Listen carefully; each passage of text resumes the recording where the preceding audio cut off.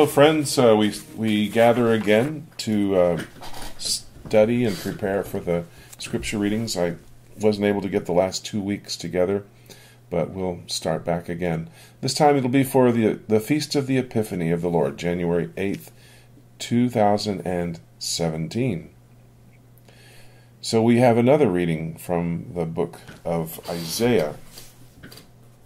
I am on page 39 in our 2017 workbook. I'm going to read at the bottom if you'd like to read along with me. Today the church celebrates the manifestation of Christ to all the world, beginning with a reading that overflows with light, brightness, radiance, and glory. This passage comes from the last section of Isaiah, most likely written about the time of Judah's release from Babylonian captivity and their return to the promised land, around 586 BC.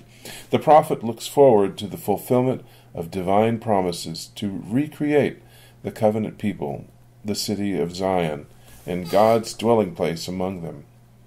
Repeatedly, Isaiah stresses that God's act of restoration will be witnessed by foreign nations, who will thus recognize the saving work of the Lord.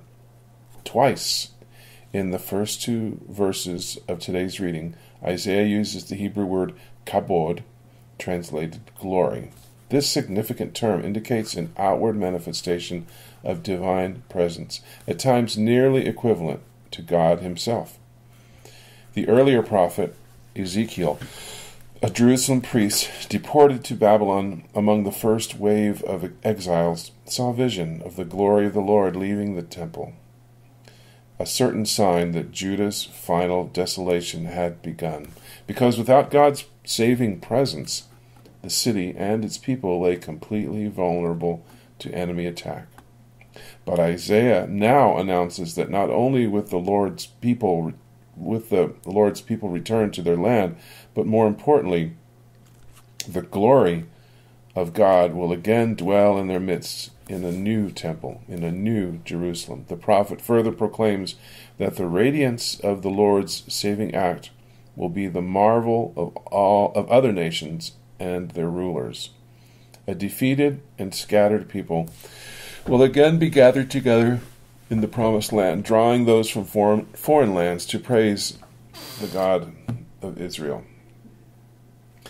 So from that reading, from what I just read, several things important. Just that you understand, first of all, that this is written at a time when the Israelites are coming from their captivity, and they are about to rebuild their country after they've been devastated for centuries, and so this is a really big deal, and they're filled with hope and optimism.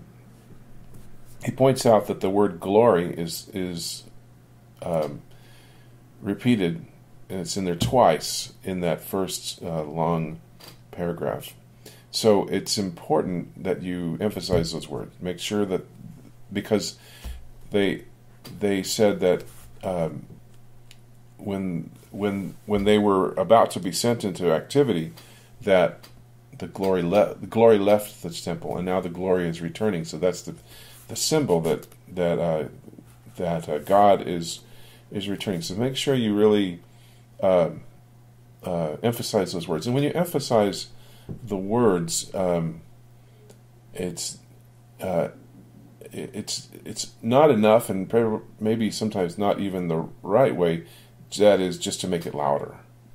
You definitely want to set off the word, usually by a space of silence before and even a space after, and then you just really lean into that word. You stress it, slow it down, and say it much more deliberately when you want to emphasize a word. So while I'm at it, if you look just real quickly over to the next page, on page 40, it says to keep in mind, use inflection, the high or low pitch of your voice, to convey attitude or feeling. High pitch expresses intensity and excitement. Low pitch expresses sadness, contrition, or solemnity. And that occurs in this first reading. Before I do the reading, I want to look at the commentary to the left. In this new book, it tells what each of the readings is. This was an exhortatory reading. That is, it's meant to encourage people. The first sentence there, imagine speaking to someone whose life has been full of darkness and struggle. You are announcing that the bad times are over. You're persuading this person to rejoice. And really keep that in mind. There will be people who will be sitting in the pews right in front of you who are either in bad times or just coming out of some bad times, and they will need your encouragement to lift up their hearts, to rise up in splendor, as it said. It's a very strong opening. Okay, so referring again back to the to keep in mind on the next page that I just went over, then it talks about the darkness and the thick clouds. And then light, and those definitely have to be contrasted in your voice, and that's going to be mostly a matter of pitch. So light is going to be up here, and darkness will be down here. Okay, so let's see. It says they are so full of light that the light of the Lord that other nations will naturally attract to them. Nations shall walk by your light. You will be so bright that nations will look to you. When it talks about raise your eyes and your sons come afar, but your daughters in the arms of their nurses. That's a very tender moment there, and you should soften that. And your daughters in the arms of their nurses. Okay, there's a new paragraph there. You need to pause. Okay, renew your energy here, and really see this rich vision unfold before you. And it talks about the camels and all of that. And then make sure that you after you read that last paragraph, that you pause after you finish to let the image really sink in. And again, it goes without saying, but you need to pause before you begin your reading too. Okay? All right, that's a lot of introduction on this one, but let's see what I can do with it. A reading from the book of the prophet Isaiah. Rise up in splendor, Jerusalem. Your light has come. The glory of the Lord shines upon you.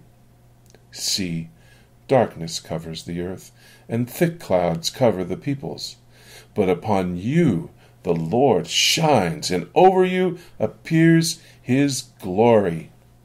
Nations shall walk by your light, and kings by your shining radiance. Raise your eyes and look about. They all gather and come to you. Your sons come from afar, and your daughters in the arms of their nurses. Then you shall be radiant at what you see. Your heart shall throb and overflow, for the riches of the sea shall be emptied out upon you. The wealth of the nations shall be brought to you. Caravans of camels shall fill you. Dromedaries from Midian and Ephah, all from Sheba shall come, bearing gold and frankincense, and proclaiming the praises of the Lord. The word of the Lord. All right, so we'll go on to the second reading, and this is from Ephesians, and I'll go ahead and read the commentary for you. Though commonly called Ephesians, important early manuscripts of this Pauline, that is from St. Paul, letter, do not carry that designation, because the letter does not focus on a specific community, but on the unity of the entire church. Many scholars believe that it was written for circulation among a number of local churches in Asia Minor. It is uncertain whether Paul himself authored the letter, but it clearly expresses the perspective of Paul, apostle to the Gentiles. Here the writer stresses that the Israel of the New Age and salvation expands to embrace both Jews and Gentiles. This insight, a gift of grace for the good of the entire church, reveals the mystery of the gospel of Christ. In New Testament usage, the Greek word mysterion points to much more than something difficult to understand. The mystery encompasses God's plan of salvation, ultimately revealed through Jesus Christ. The author emphasizes several times that this mystery cannot be perceived by human effort, but only by means of divine revelation. In this passage, Ephesians strongly emphasizes that God's plan reaches completion in the form of one united body of Christ on earth, one redeemed community in which Jews and Gentiles equally participate in the culmination of God's plan for human salvation. I was reminded as I read this about the excerpt that JB and Debbie showed us from the film A.D., in which Paul is confronting Peter, and how the gospel message is truly for the Gentiles, and it really comes together in this reading. Maybe we can get that available to you somehow. Okay, so looking at this is a didactic reading. That is, it's a teaching in which Paul shares the good news that the whole world, Jews and Gentiles alike, share in the promise of Jesus. Paul lays a foundation of credibility. So the first sentence, he's just trying to say, this is why I think I can say this. Commentary, be sure you know the mystery he's referring to, that we are all members of the body of Christ. The mystery is because really up to that time it was really thought that only the Jews were going to be saved and could be with God. But now, through Jesus, it is opened, and blessedly so, to all of us. Okay. A reading from the letter of St. Paul to the Ephesians. Brothers and sisters, you have heard of the stewardship of God's grace that was given to me for your benefit, namely, that the mystery was made known to me by revelation. It was not made known to people in other generations, as it has now been revealed to his holy apostles and prophets by the Spirit, that the Gentiles are co-heirs, members of the same body, and co-partners in the promise in Christ Jesus through the gospel. The word of the Lord. And finally, the gospel reading. It's kind of a long gospel commentary below, and I'll let you read that. What's important is that the Magi came from the east, and that means that they were Gentiles. So this feast of the Epiphany is really is about us who are not, most of us, we're not born Jewish, but we are not a part of that original chosen people. But that chosen people has been extended through our Lord Jesus to us, and for that we rejoice. A reading from the Holy Gospel according to Matthew. When Jesus was born in the Bethlehem of Judea in the days of King Herod, behold, Magi from the east arrived in Jerusalem, saying, Where is the newborn King of the Jews? We saw his star at its rising, and have come to do him homage. When King Herod heard this, he was greatly troubled, and all Jerusalem with him. Assembling all the chief priests and scribes of the people, he inquired of them where the Christ was to be born. They said to him, In Bethlehem of Judea, for thus it was written through the prophet, And you, Bethlehem, land of Judah, are by no means least among the rulers of Judah, since from you shall come a ruler, who is to shepherd my people Israel. Then Herod called the Magi secretly, and ascertained from them the time of the star's appearance. He sent them to Bethlehem, and said, Go, and search diligently for the child. When you have found him, bring me word, that I too may go and do him homage. After their audience with the king, they set out.